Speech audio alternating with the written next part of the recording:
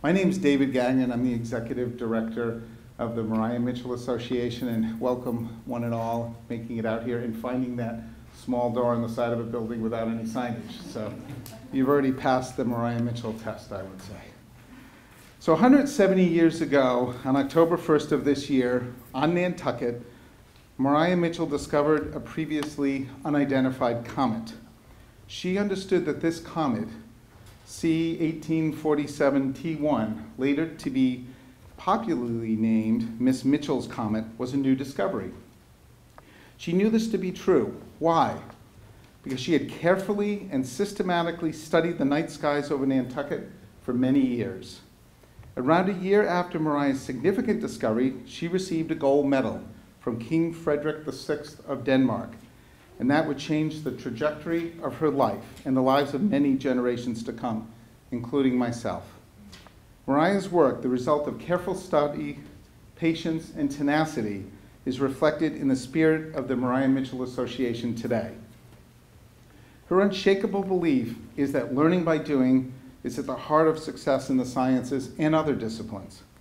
As a result of our work today, multitudes of children and adults can discover this unique island's natural wonders, explore the beautiful skies, you'll see in a minute, and experience our aquarium, natural science museum, and of course the historic Maria Mitchell House every summer.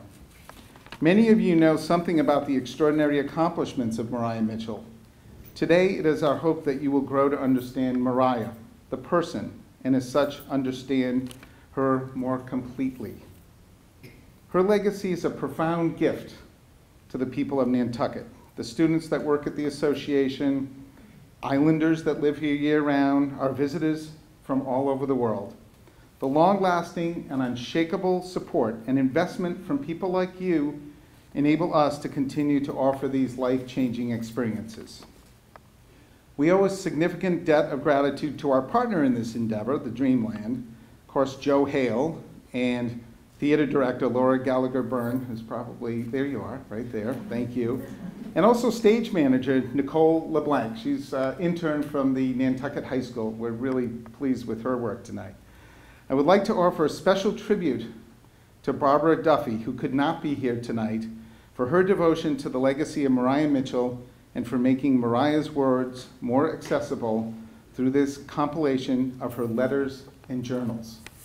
And now I'd like to introduce Maria Mitchell.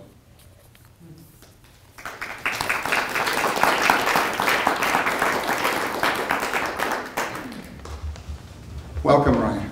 Welcome to you. Thank you. As you may recall, Maria Mitchell was born in 1818 on Nantucket Island, Massachusetts, the third of 10 children. Her father was an astronomer, whom she began to help when she was 12 years old. At 18, she became the first librarian of the Nantucket Athenaeum, where she served for 20 years. This position, combined with computing for the American Nautical Almanac, made her financially independent. At 45, she became professor of astronomy at Vassar College. In 1854, at 36, she began a journal, and through it and her many letters and scientific notes, we meet her. Whenever she could, she would go up to the rooftop observatory her father had set up and sweep the sky. There are stars. March 2nd. I swept last night 2 hours by 3 periods. It was a grand night. Not a breath of air, not a fringe of a cloud, all clear, all beautiful. I really enjoy that kind of work, but my back soon becomes tired long before the cold chills me. I saw 2 nebulae in Leo, with which I was not familiar, and that repaid me for my time. I'm always the better for open air breathing, and was certainly meant for the wandering life of the Indian. April 10th.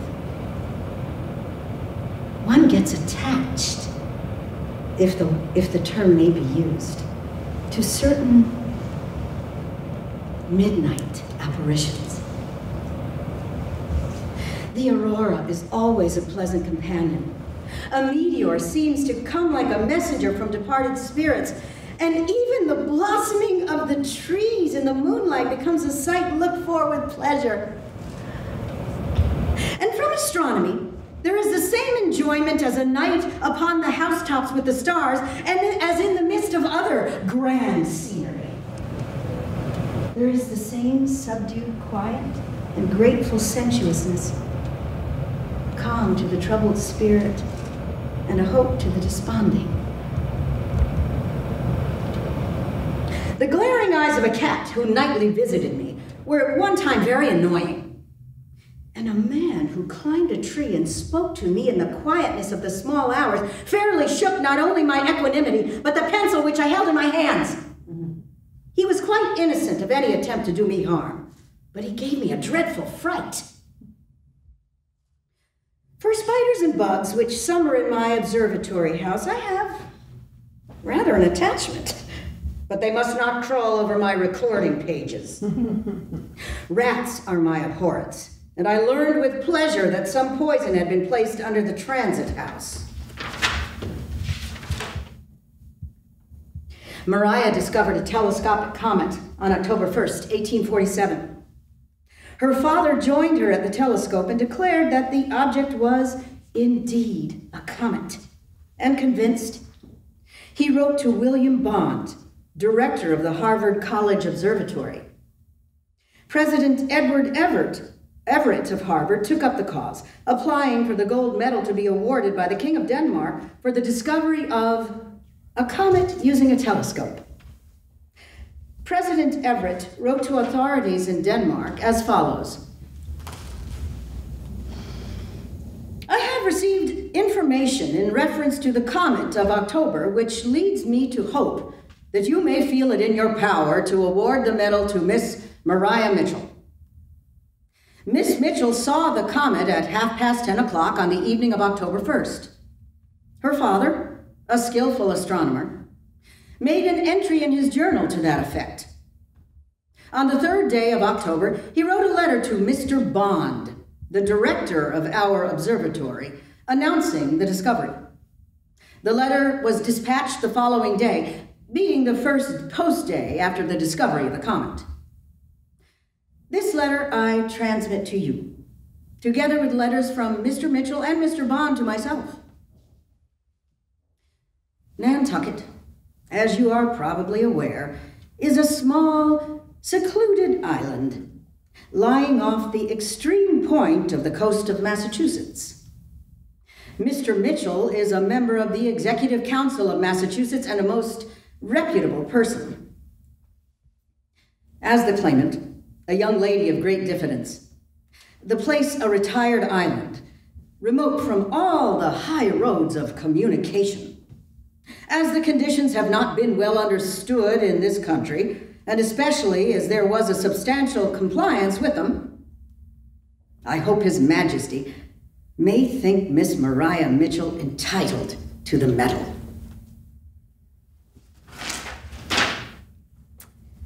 I was awarded the medal in 1849. Attention and honors ensued. In 1848, I was made a member of the American Academy of Arts and Sciences, and in 1855, the first woman member of the American Association for the Advancement of Science. It's really amusing to find oneself lionized in a city where one has visited quietly for years. To see the door of fashionable man open wide to receive you, which never opened before. I suspect that the whole corps of science laughs in its sleeve at the farce. We are feted and complimented to the top of our bent. Though complimenter and complimented must feel that it is only a sort of theatrical performance for a few days and over. one does enjoy acting the part of greatness for a while. The descent into a commoner was rather rapid. I went along to Boston after 3 days at the American Association for the Advancement of Science in Philadelphia. And when I reached out my free ticket, the conductor read it through and reached it back, saying in a gruff tone, "It's worth nothing. $1.25 to Boston." Think what a downfall. The night before, and one blast upon my bugle horn was worth 100 men. Now 1 man alone was my dependence. And that man looked very much instead to put me out of the car for attempting to pass a ticket that in his eyes was valueless. Of course, I took it quietly and paid the money. Deacon Greeley urged my going to Boston and giving some lectures to get money. I told him I couldn't think of it just now, as I wanted to go to Europe. "On what money?" said he. "What I have earned," I replied. "Bless me," said he. "Am I talking to a capitalist?" October 20th, 1856. Mr. E.G. Kelly, will you say to the trustees of the Athenaeum that I wish to resign my position as librarian on the 1st of November, up to which time I have supplied the place. Having had this step in view for some years, I have caused to be prepared a catalog of the books in the order in which they stand, which may be found in 2 bound volumes. Yours, Maria Mitchell. My travels begin. I became governess to Prudence Swift, the daughter of H.K. Swift, a Chicago banker. Spring 1857. Traveling to pick up Prudy, I found from Nantucket to Chicago more attention than I desired. I was invariably offered the seat near the window that I might lean against the partition when I sat with a gentleman, and one gentleman threw his shawl across my knees to keep me warm. I was suffering with heat at the time. One peculiarity in traveling from east to west is that you lose the old men. In the cars in New England, you see white-headed men. And I kept one in the train up to New York, and one of grayish tinted hair as far as Erie. But after Cleveland, no man was over 40 years old. In July, with Prudy, Maria set sail on her long, hoped-for trip to Europe. She took letters of introduction from Joseph Henry, director of the Smithsonian, the Bonds of the Harvard Observatory, Edward Everett, president of Harvard, and A.S. Bache, superintendent of the Coastal Service. August 2nd. We have landed in Liverpool. August 5th. I sent my letter to Mr. Nathaniel Hawthorne. From all that I had heard of Mr. Hawthorne's shyness, I thought it doubtful that he would call, and I was therefore much pleased when his card was sent in this morning. He was more chatty than I had expected, not any more diffident and not any less awkward. He remained about 5 minutes, during which time he took his hat from the table and put it back once a minute, brushing it each time. The engravings in the books are much like him. He's not handsome, but he looks as the author of his works should look, a little strange and odd, as if he has large, bluish-gray eyes. His hair stands out on each side so much that one's thoughts naturally turn to combs and hairbrushes and toilette ceremonies as one looks at him. On to London. The mere idea idea that we were in London kept us from sleeping. Westminster Abbey interested me more than I had expected. I stepped reverently when I found I was standing on the stone which covers the remains of Dr. Johnson.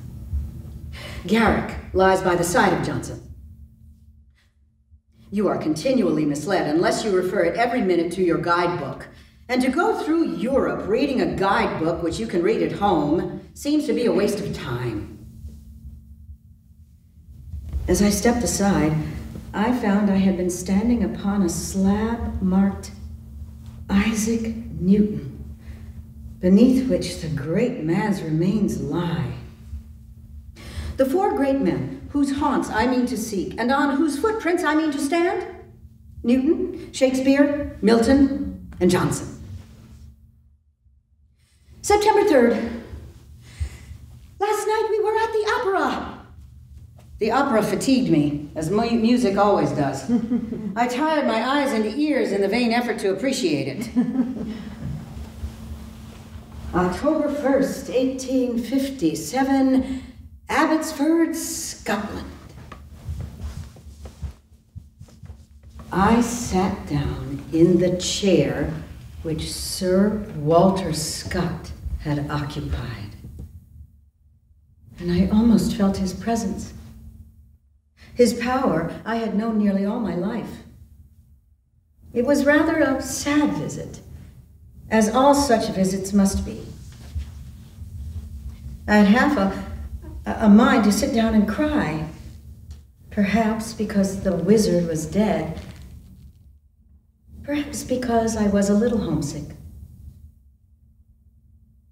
Sir George B. Airy, the Astronomer Royal for England, and his wife became friends and were very kind to me. We were invited several times to Greenwich, staying on occasion overnight in the observatory. The dinner party on October 23rd is noteworthy. We were to meet Professor Frederick Struve, director of the Imperial Observatory at Pulkovo in Russia, with his son. Herr Struve is a magnificent-looking fellow. When he is introduced to anyone, he thrusts both his hands into the pockets of his pantaloons and bows. However, the old gentleman did me the honor to shake hands with me, and when I told him that I brought a letter to him from a friend in America, he said, "It is quite unnecessary. I know you without."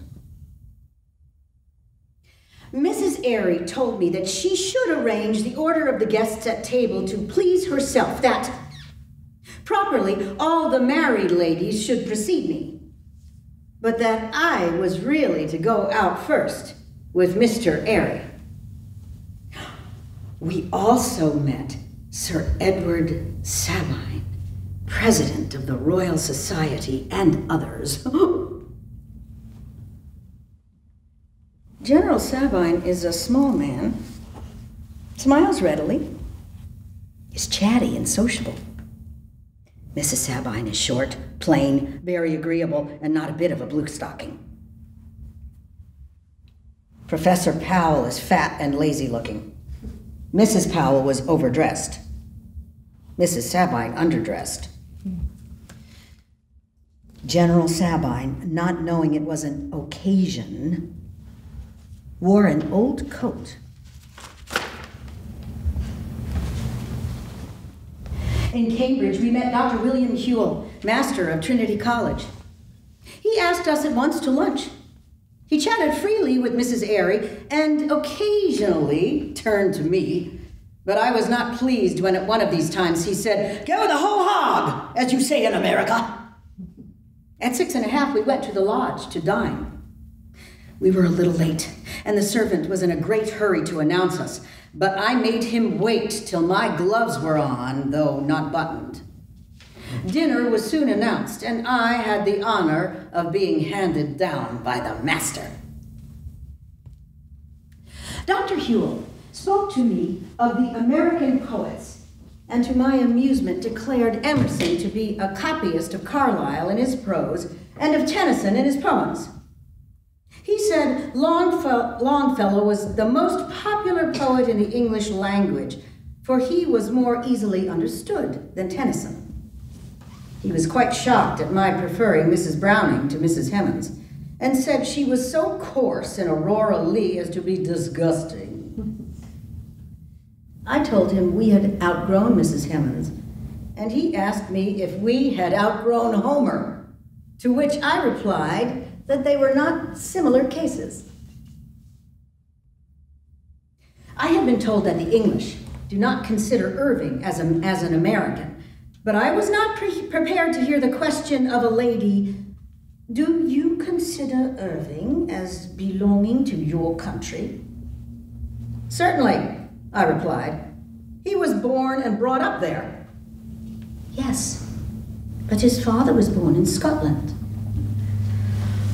"All our grandfathers were born in England or Scotland," I replied. Altogether, there was a tone of satire in Dr. Whewell's remarks, which I did not think amiable. There was, as there is very commonly in English society, some dresses too low for my taste.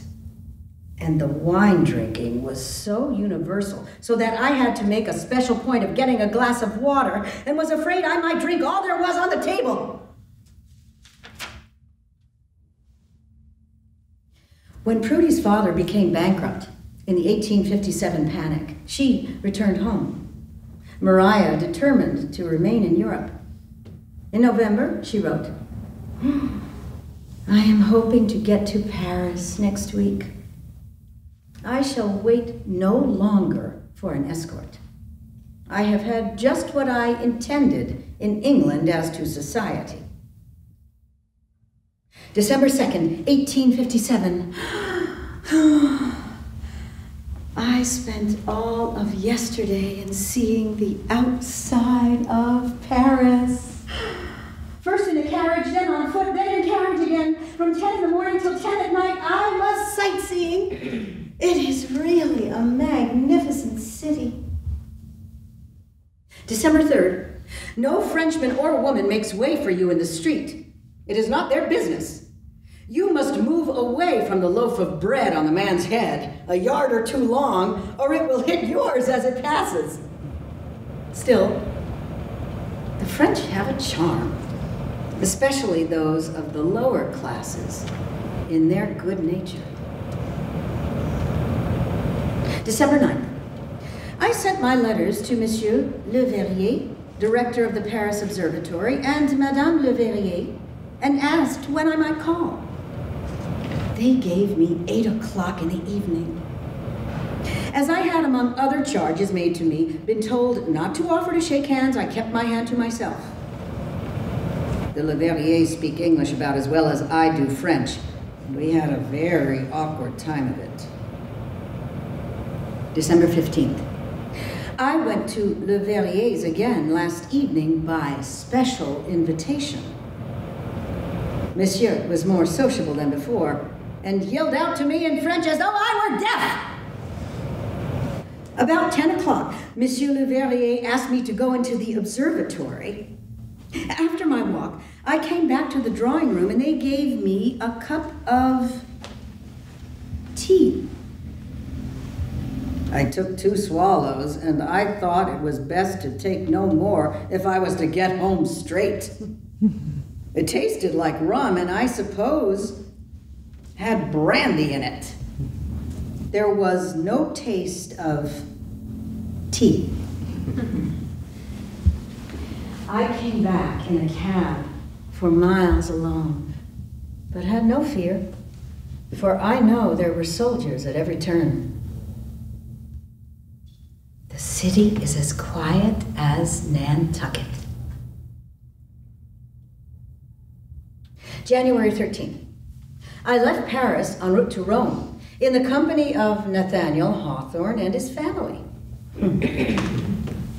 He is reported to say about me, "My wonder is that a person evidently so able to take care of herself should care about having an escort." January 24th, 1858. I am in Rome. I have been here 4 days, and already I feel that I would rather have that 4 days in Rome than all the other days of my travels. I have been uncomfortable, cold, tired, and subjected to all the evils of traveling, but for all that, I would not have missed the sort of realization that I have of the existence of the past of great glory if I must have 1,000 times the discomfort. January 31st. I went to French theater in the evening, which shows that I can relax in my morals like others when I am away from home. March 3rd. I am working to see the observatory of the Roman College, the Vatican Observatory. But it is a Jesuitical institution, and they say only the special permission of the Pope can affect it. I was ignorant enough of the ways of all papal institutions, and indeed of all Italy, to ask if I might visit the observatory.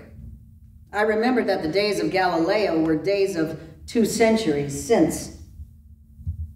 I did not know that my heretic feet must not enter the sanctuary, that my woman's robe must not brush the seats of learning. I was told that Mrs. Somerville, the most learned woman in all Europe, had been denied admission, and that the daughter of Sir John Herschel, England's foremost naturalist, in spite of English rank, was at the very time in Rome and could not enter an observatory, which was at the same time a monastery. If I had before been mildly desirous of visiting the observatory, I was now intensely anxious. On March 2nd, permission arrived. There had been red tape, and I had not seen it. April 12th. We left Rome, not with tearful eyes, as everyone had told me I must, but with a laugh and a jest and a vetturino, crowded, full of trunks and bags and human beings. Then, April 16th, Perugia, April 19th, Florence, April 29th, Venice, April 30th, Trieste, May 2nd, Vienna. My dear father, I am in a great hurry to get home, but not a bit homesick. May 4th, Berlin.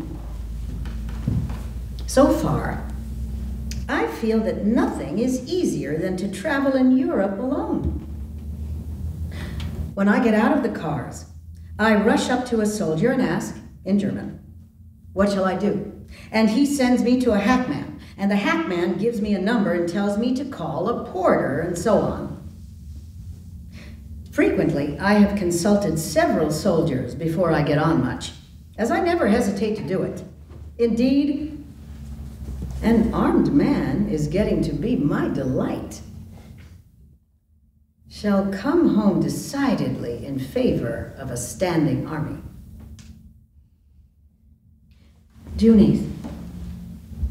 As we pass within 30 miles of Nantucket, I ask the captain to put me ashore, to which he replies that I ought not to live there if I can't go the long way around by New York.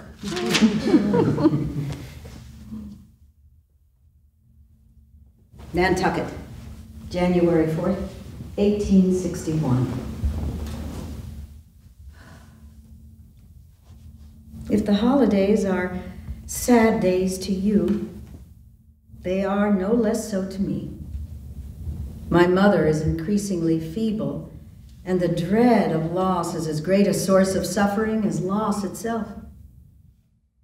I have abandoned my pleasant sitting room and spend my time in her room, studying in a corner, when I am enough easy in mind to touch a book at all, figuring when it is a duty to figure. There is the painful peculiarity in her illness of occasional wandering of the mind. We try to be cheerful and to keep up her spirits, and I go out sometimes in the evening, but we do not leave her alone a minute. Oh, what a sad period it is for the whole country. I really never thought that these things could get so far. We may as well meet the trouble now as postpone it for a few years. I hope we may not have civil war. Our winter is duller than usual. If there is any society, I am wholly out of it. So much so that as I look around on audience at a concert, it's almost an assemblage of strangers. Mrs. Mitchell died July 7, 1861. Maria and her father moved to Lynn, Massachusetts. They took their telescopes, including her new one, purchased with a gift of money from the Women of America organization. The following summer, she received this letter. August 21st, 1862. Miss Maria Mitchell, respected friend. Let me briefly explain the occasion of my writing as the intimate confidential friend of Mr. Vassar, the generous founder of Vassar Female College. I have been designated by him to put myself in communication with yourself in regard to the interest of that institution. Rufus Babcock, trustee.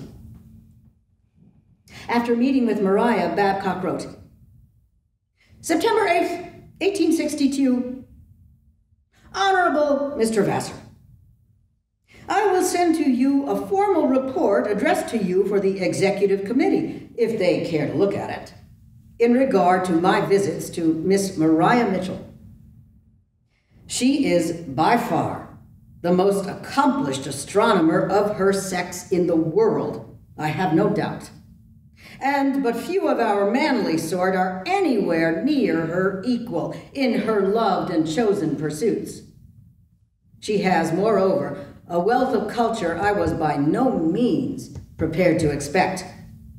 She has traveled a year in Europe with the best facilities of access to all the learned, and yet, with all this refineness, she is as simple-minded and humble as a child. With all the rest, Miss Maria is not such a poor, miserable blue-stocking as to know nothing else but astronomy. The day I spent with her and her father, their domestic was absent, and Maria prepared dinner and presided in all the housewifery of their cozy establishment without parade and without any apparent deficiencies. In her astronomical observatory, fitted up at the back end of her garden, she's still more at home, handling her long and well-adjusted telescope with masterful ease, accuracy, and success. She furnishes all the astronomical calculations for the Nautical Almanac at the stipulated pay of $500 a year. This she can probably take with her to Poughkeepsie, if we shall be so fortunate as to secure her services. Rufus Babcock. October 29th, 1862. Miss Maria Mitchell.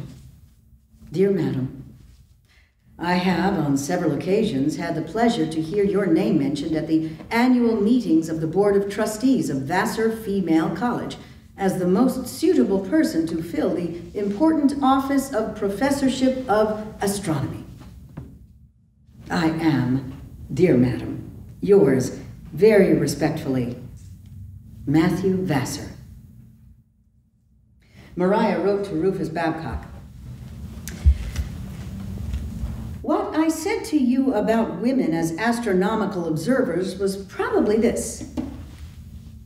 The perceptive faculties of women being more acute than those of men, she would perceive the size, form, and color of objects more readily, and would catch an impression more quickly. Then, the training of girls, bad as it is, leads them to develop these faculties.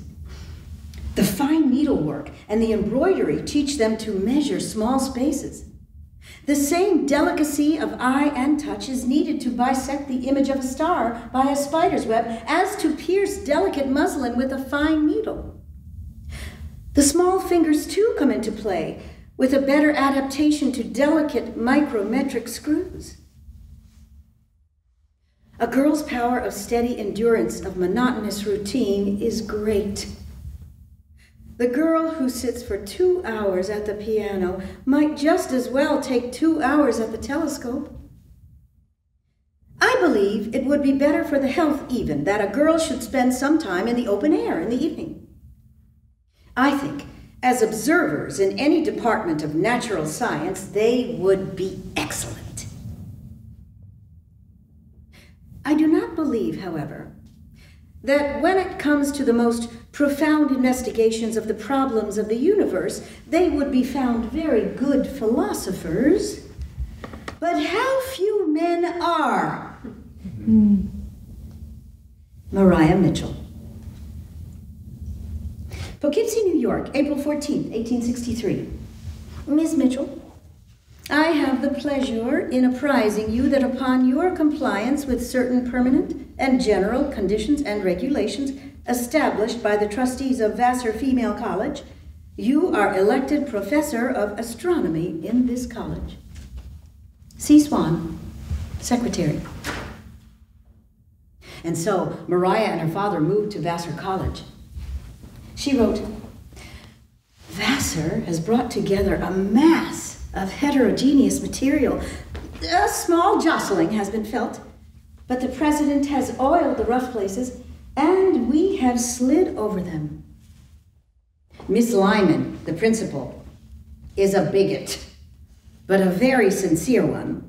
She is very kind to me, but had we lived in the colonial days of Massachusetts, and had she been a power, she would have burned me at the stake for heresy. Yesterday, the rush began. One woman, who seemed to be a bright woman, got me by the button and held me a long time. She wanted this, that, and the other impracticable thing for the girl. She wiped her weeping eyes and said, And Miss Mitchell, will you ask Miss Lyman to please insist that my daughter shall curl her hair? She wanted to know who would work some buttonholes in her daughter's dress. I broke down and laughed. The mother took it very good-naturedly, and it all ended in her inviting me to make her a visit. I never look upon the mass of girls going into our dining room or chapel without feeling their nobility, the sovereignty of their pure spirit. December 19, 1865, from Maria to Trustee Cyrus Swan. Will you have the goodness to look into the observatory and see if some arrangements can be made for greater domestic comfort? The prime vertical room is an excellent summer lodging room, but is not fitted for winter. Besides being extremely cold, it is so far from my father's lodging room that in a high wind I cannot hear him if he calls to me. Will you also, for the sake of the comfort of the old gentleman, have more coal put into the observatory? He dies 1,000 deaths in fearing one by freezing, and the sight of a large quantity of coal seems to keep him warm.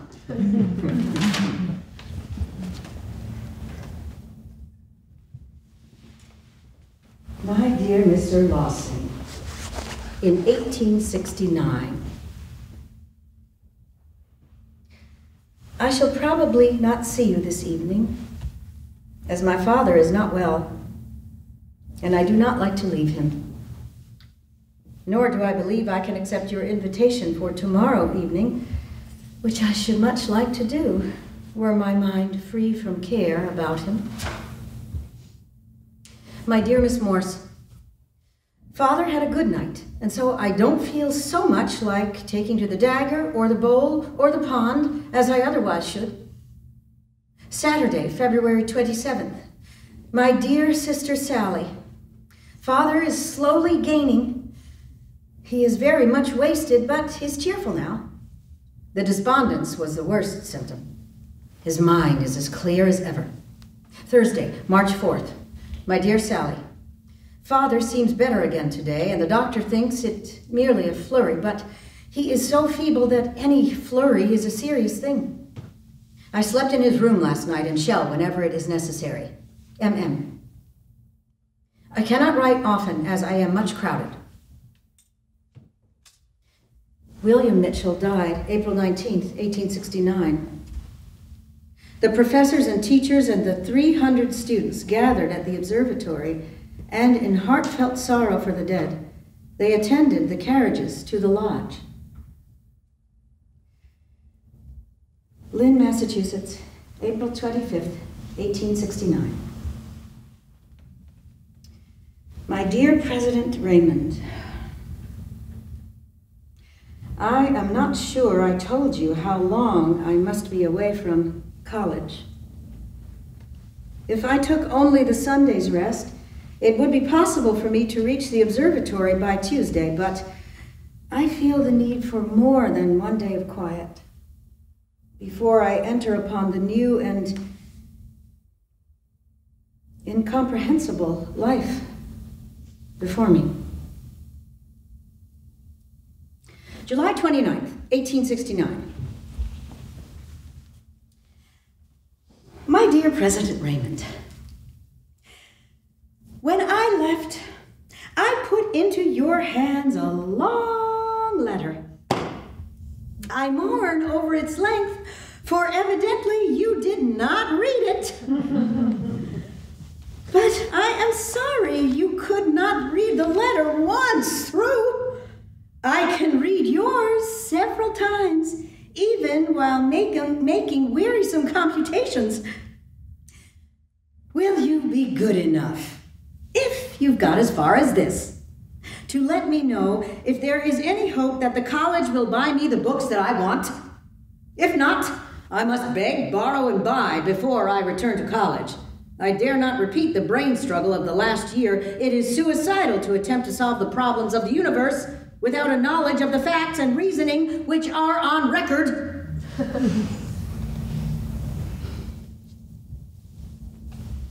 My dear President, I have learned only last night that Ann Arbor was looking toward you. Of course, you won't kill us outright by thinking for a moment of such a thing.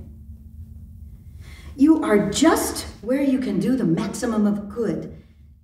If you should do such a horrible thing as to go, I apply now for the first vacant professorship, Greek or anything. But you won't think of such a thing. My good-natured President, I want to hear you preach tomorrow, and I also want to see the moon pass over Aldebaran.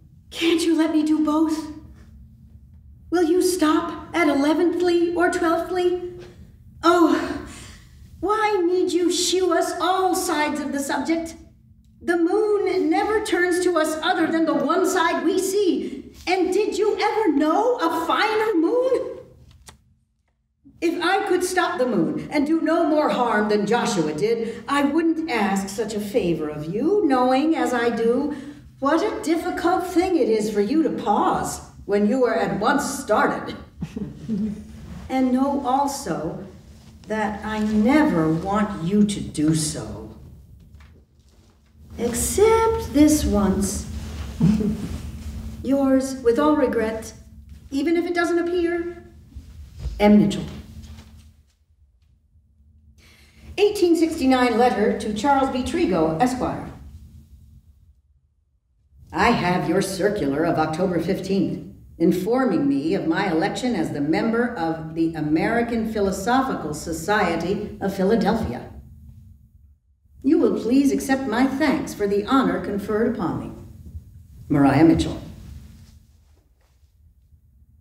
From the Vassar Student Newspaper, May 1869. Some of our eager astronomers are talking of going out west to observe the total eclipse of August 7th, 1869. It seems settled that Professor Maria Mitchell will go. Maria writes, having no chronograph arrangement with me, I was obliged to depend on the counting of seconds by an assistant. The assistant counts aloud the half-second beats of the chronometer, and the observer, with an eye upon the point to be watched, and the ear intent on the assistant's voice, awaits the event. There were some seconds of breathless suspense, and then the inky blackness appeared on the burning limb of the sun. All honor to my assistant, whose uniform count on and on, with unwavering voice, steadied my nerves. That for which we had traveled 1,500 miles had really come. The Mississippi assumed a leaden hue. Sickly green spread over the landscape. The neighboring cattle began to low. Birds uttered a painful cry. Fireflies twinkled in the foliage. And now it was quick work. To see what could be seen, to make notes, and to mark time, all in less than 3 minutes. The sun came forth, and nature rejoiced. And much as we needed more time, we rejoiced with nature and felt that we loved the light. Smith says, the effect of a total eclipse on the minds of men is so overpowering that if they have never seen it before, they forget their appointed tasks and will look around during the few seconds of total obscuration to witness the scene. My assistants, a party of young students, would not have turned from the narrow line of observation assigned to them if the earth had quaked beneath them.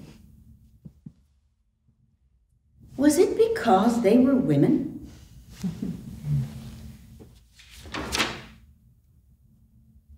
From a lecture given by Maria Mitchell. I am far from thinking that every woman should be an astronomer or a mathematician or an artist. But I do think every woman should strive for perfection in everything she undertakes. If it be art, literature, or science, let her work be incessant, continuous, lifelong. Think of the steady effort, the continuous labor of those whom the world calls geniuses. Believe me, the poet who is born and not made works for what you consider his birthright. Are we women using all the rights we have? We have the right to steady and continuous effort after knowledge, after truth. Who denies our right to lifelong study? Yet, you'll find most women leave their studies when they leave the schoolroom. You have heard many a woman say, I was very fond of Latin when I went to school, but I've forgotten all I knew. We have another right, which I am afraid we do not use, the right to do our work well as men do theirs. I have thought of this part of the subject a good deal, and I am almost ready to say that women do their work less thoroughly than men. Perhaps from the need of right training, perhaps because they enter upon occupations only temporarily. The woman who does her work better than ever woman did before helps all womankind. And this seems to me woman's greatest wrong, the wrong which she does to herself by work loosely done, ill-finished, or not finished at all. The world has not yet outgrown the idea that women are playthings because women have not outgrown it themselves.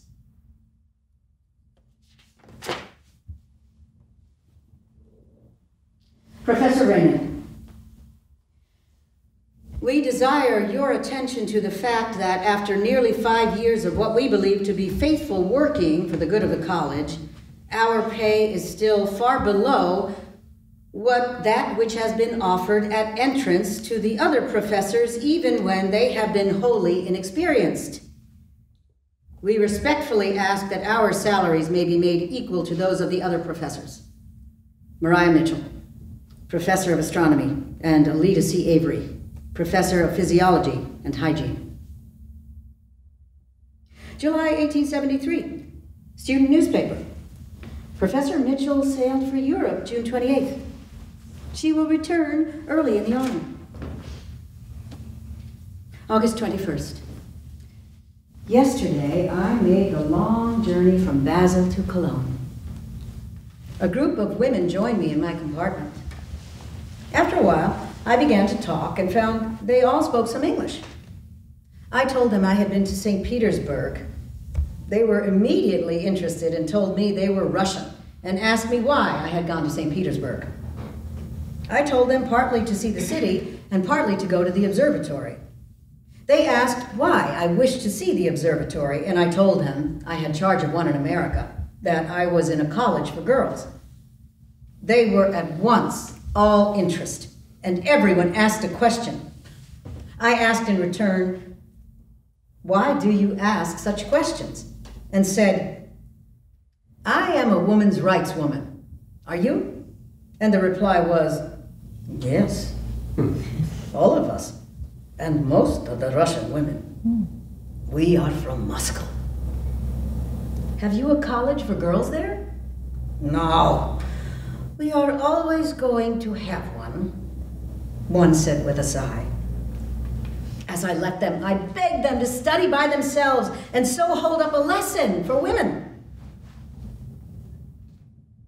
Steamer Castalia, September 12th, return trip. We are on the 13th day of our passage, and only today am I able to write.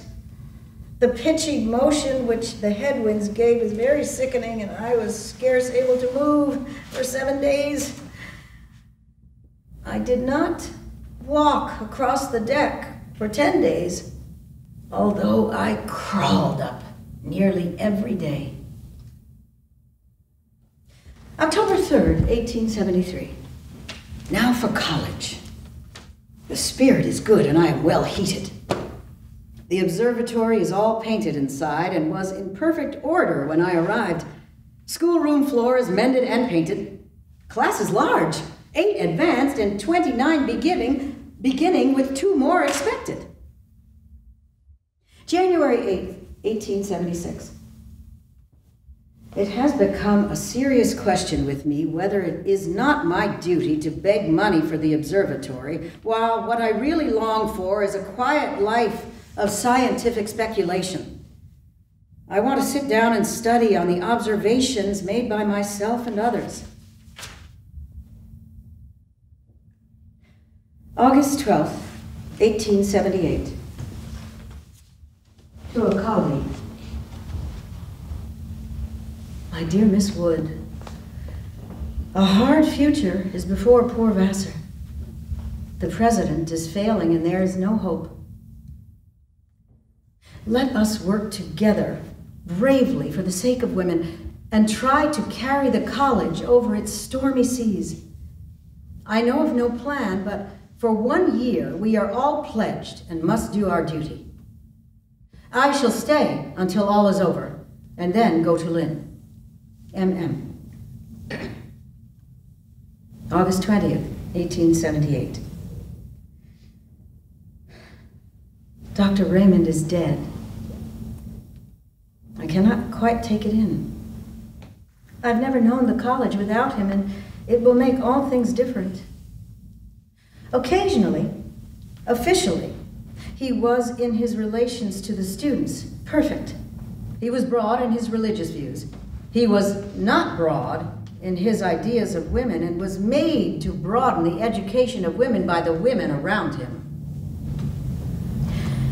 His great weakness was his attempt at policy. It was less and less striking as he grew stronger in place. But as I look back, I plainly see that he has been timid about my position and the wisdom of keeping me at Vassar. I shall miss him exceedingly. I mourn for him. And it seems to me that my position will be more uncomfortable than before.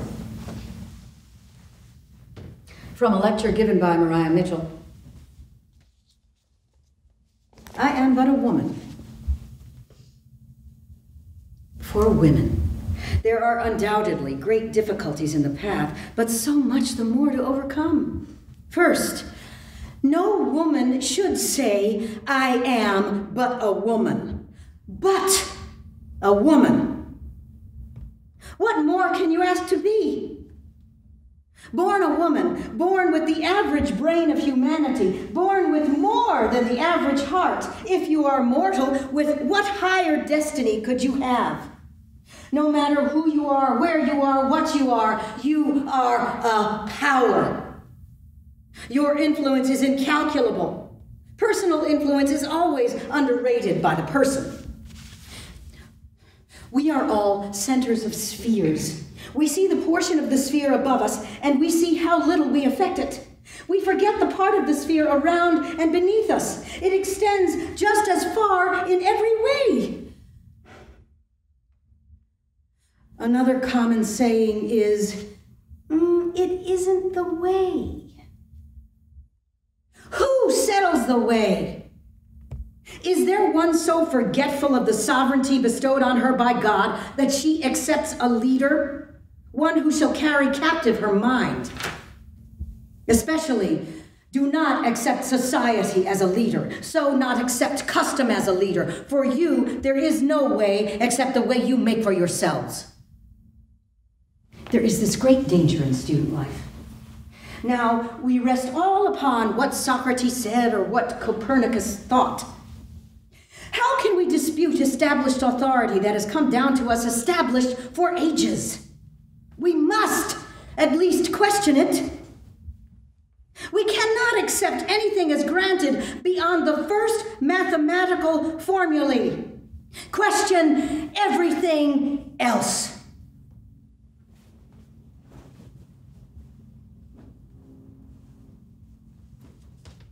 (1881), February 25th. I was ill and at home in Cambridge and Nantucket from November 1st to January 3rd. I had an attack of pharyngitis, accompanied by noise in my ears. Also, a slight attack of malaria. I think I was hurt by quinine, although I took only 6 grains a day, but it was continued for 2 months. At this date, February 25th, I consider myself well, but at times my ears trouble me.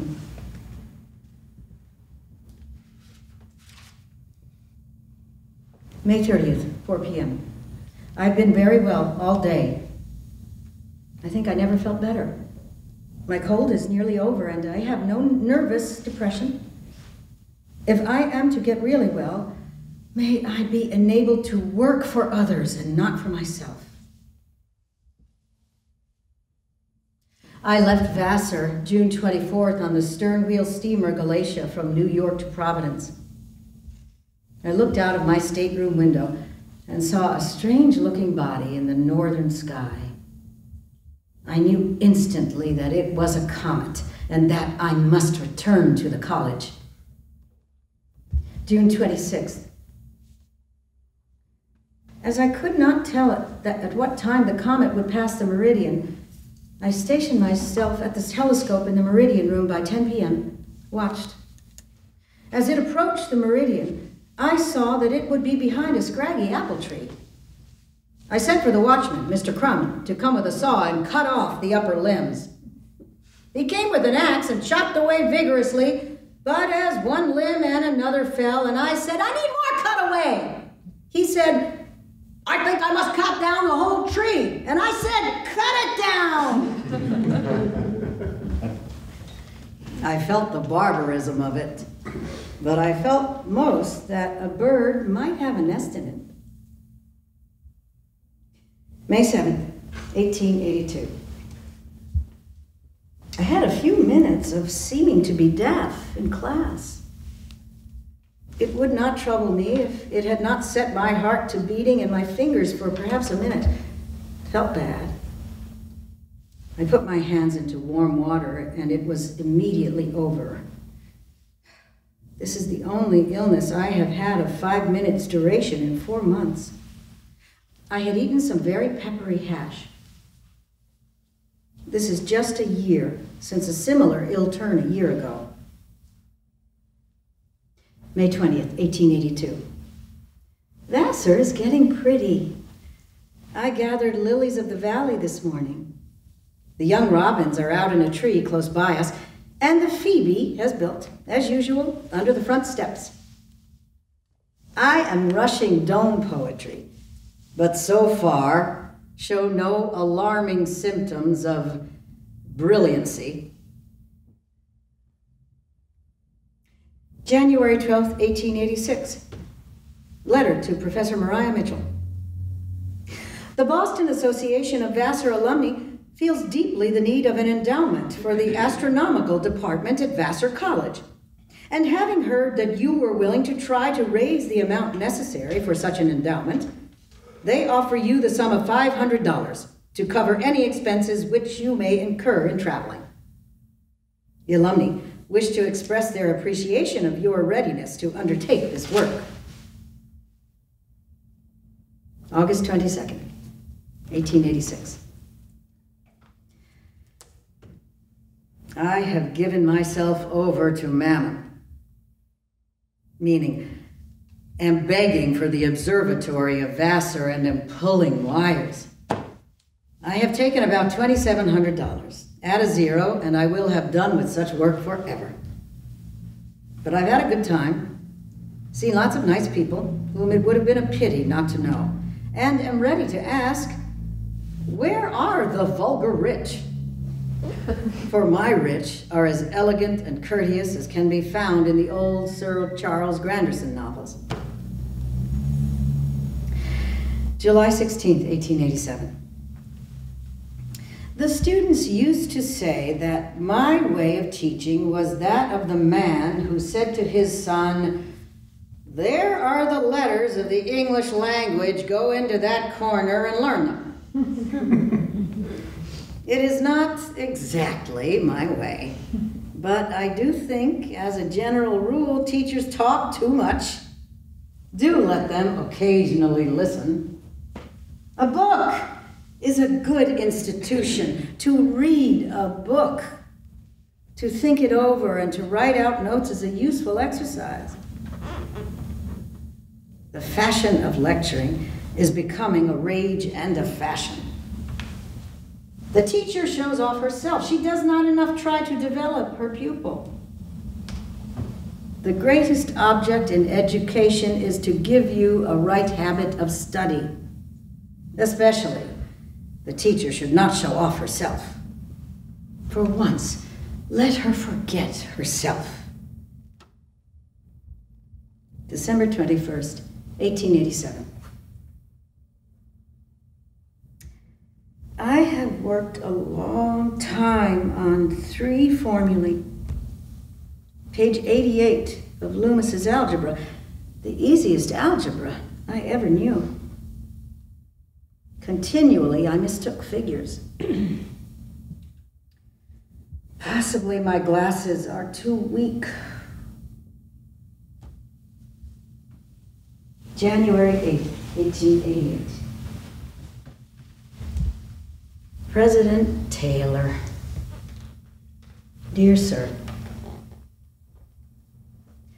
you are probably somewhat prepared for the announcement of my resignation of the professorship at Vassar.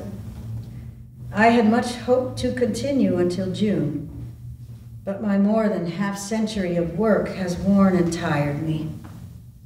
My physicians advise rest. Vassar College, President's Office, January 9th, 1888. My dear Miss Mitchell, your letter embodying your resignation reached me today. Had I been told yesterday that such an event was imminent, I should not have believed it. Of course, I knew that you often thought of it, but it has come unexpectedly, undesired, and I would add unwelcomed, did I not think that your judgment is probably founded on recent experiences that have demanded your action with a view of gaining the rest needed to prolong your life and usefulness. I shall favor a proposition making you Professor Emeritus for life.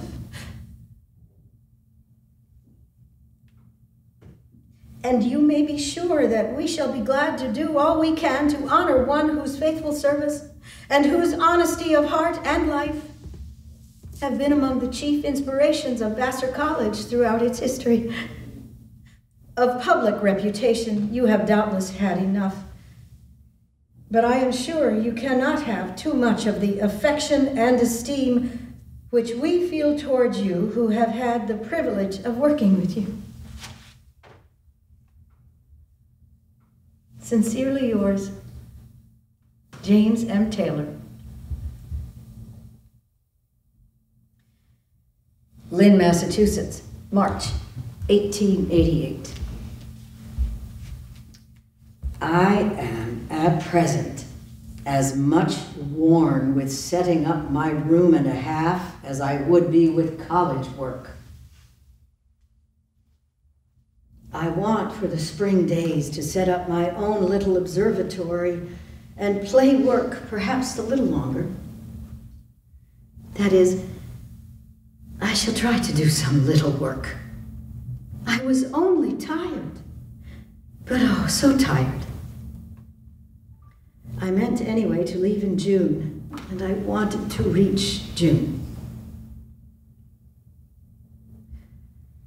My dear Mrs. Raymond, I thank you very much for your letter. I feel as if I had met a bereavement. I left because I thought it was time, and I have rejoiced in it every moment. But as I knew I should, I feel the dropping down of occupation. I am not really ill, but feeble and listless.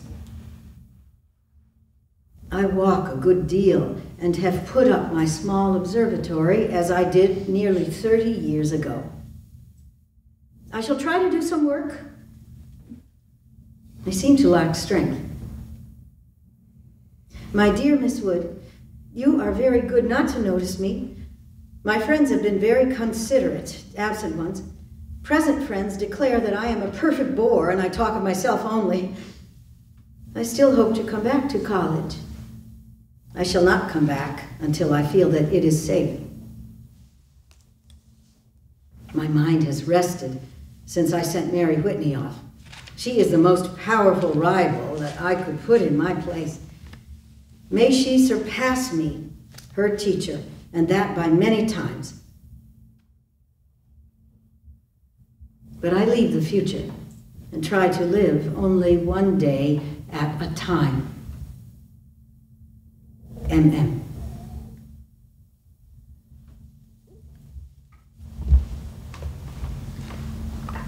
Maria Mitchell died June 28th, 1889. In the Wind, by Maria Mitchell. I let the wild wind whistle and pass. I shut my eyes to the frost on the pane. I shut my ears to the creaking vein. I shut my thoughts from the past and its pain. I think of the girls, soon women to be, who daily bring joy and peace to me, who watch the bear whirl round in his lair, who get up too soon to look at the moon, who go somewhat mad on the last Pleiad, who try to seek on the sword of Orion, who, lifting their hearts to the heavenly blue, will do woman's work for the good and the true, and as sisters or daughters or mothers or wives will take the starlight into their lives.